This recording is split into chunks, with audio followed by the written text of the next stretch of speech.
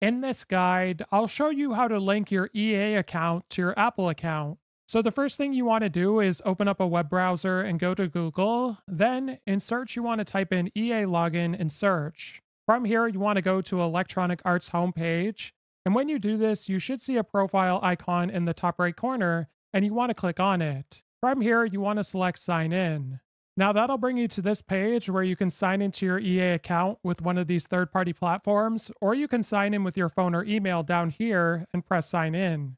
So once you're signed in, it'll bring you back to this home page, and what you want to do is select the profile icon in the top right corner again and go to account settings. Then you want to have a look at the left sidebar and scroll down until you see connections and click on it.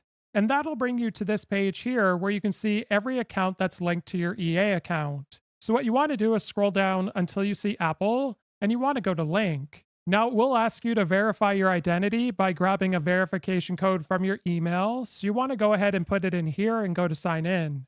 Then you want to put in your Apple ID info.